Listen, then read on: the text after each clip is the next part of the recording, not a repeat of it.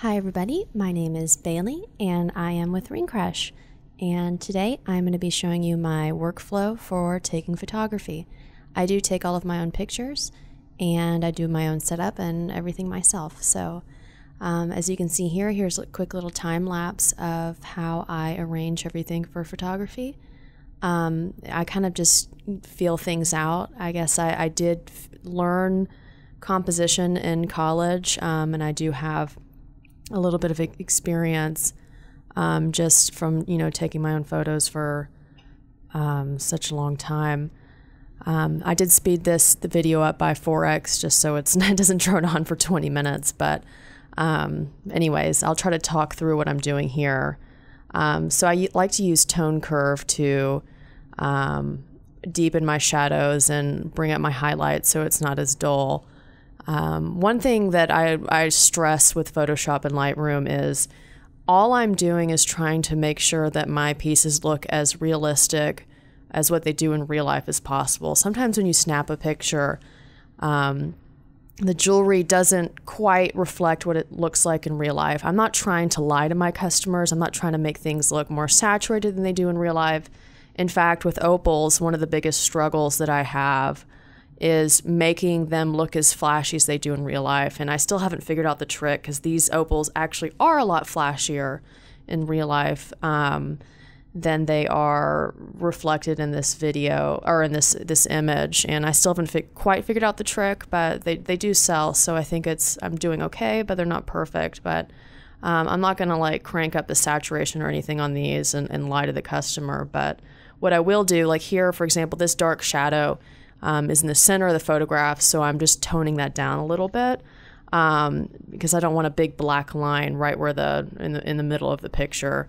And there's another line where the two edges met, and I toned that shadow down a little bit too.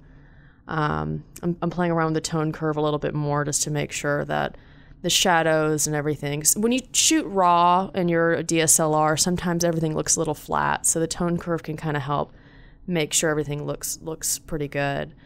Here, the coral, the red looked wrong. It's a little bit more orange, so I'm cranking up the luminance a little bit to make it look accurate to what it looked like in real life. So that's what I'm playing with here, and the same thing with the purple or the violet saturation. I did bump that up because the opals, for some reason, it wasn't coming through my camera. One thing you want to make sure is to color calibrate your monitor using something like a spider. Here, before we get too far along, I'm upping the sharpness just a little bit. This kind of just, I don't know, I think it makes your jewelry look a little bit nicer, a little crisper. And I'm editing out my props. I use a little bit of clay to prop up my jewelry. Lightroom isn't the best tool for this, so I'm going to pull it over into Photoshop in a minute. I do a little pre-work in Lightroom, and then I'll pull it back over into Photoshop to clean it up in a minute. But yeah, so you'll see it's kind of like almost like bubble gum, but it helps me just keep everything straight. And as mentioned before, I'm not this quick. I did speed this up 4x to make everything not as boring for you guys to watch. But yeah, as mentioned before, you don't want to use Photoshop to lie to your customers. Some jewelry designers, for magazines and editorial purposes, you'll see they might make it seem larger than life or more beautiful than it really is. And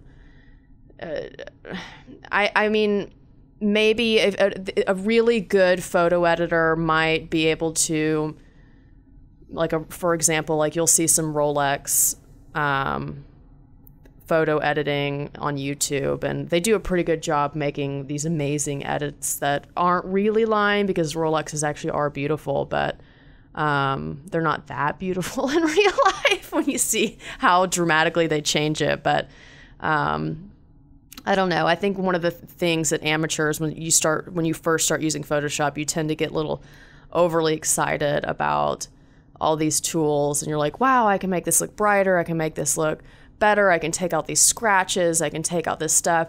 That's one of the things about like electroforming is I'm not going to take out any scratches. I'm not going to make it look Okay, so I'm exporting from Lightroom here into Photoshop.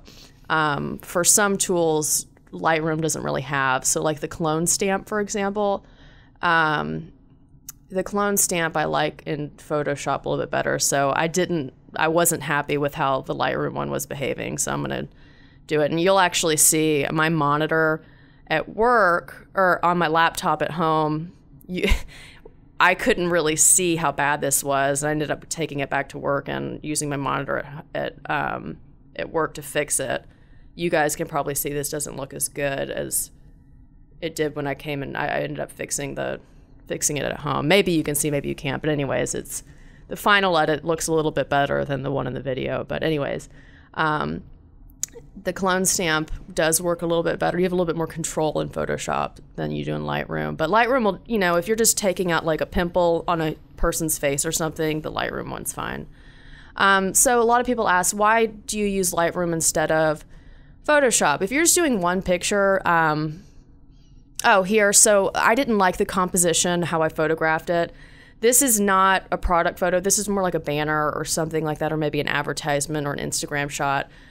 So what I'm doing is I'm just there's like kind of a negative space in the bottom corner that I wasn't happy with, and some other negative spaces. So I'm just kind of copying and pasting some other opals in the corner to make this composition fill out a little bit better. And I'm just playing around with the composition to make it seem a little bit more fill out this negative space. And so it doesn't look as obvious. I am changing the color of the opal, just so people can't tell that I'm, stamping the opal. And you'll see, you won't be able to tell. So instead of it being pink, I made it kind of a grayish blue, so it's not as obvious. And I'm going to do another one over here in the other corner. And I think I might end up cropping this out in the end. Like this might end up being a square crop, so it might not even matter. But just in case, it'll be there, and so it won't be a white corner. I actually regret not having this chain here in my original composition. It was actually this shot, and I wasn't going to use it. It was kind of just I like to click around and take too many shots. And, sometimes I end up picking ones that I didn't intend on using. But anyways, I fell in love with it. I thought it looked pretty interesting. So anyways, so that was that edit. But so going back to the point I was using before, why do I use Lightroom instead of Photoshop? Photoshop's good for one image. Lightroom, if you're going to be taking 20 images, my next video, I'll show you why. You can copy and paste some edits. So let's say I want to up the exposure on every single image that I took today because I accidentally shot underexposed. Well, I can copy and paste that edit to all of those images, and it just makes my workflow a little bit easier, and I can go back and forth between images with ease. Anyways, so that's all for this video. If you liked it, please let me know with a subscription and comment below if you have any questions. Like I said, a lot of these edits are just intuitive for me. If you ask why I do certain things, it just kind of comes intuitively. If you just play around with these things for a few years like I did, just start easy, start simple, and then it'll start coming to you on your own. But I'm happy to answer questions and look at your pictures, and I'll let you know what to do. And hopefully I can help you make your pictures prettier too. Thanks. Bye.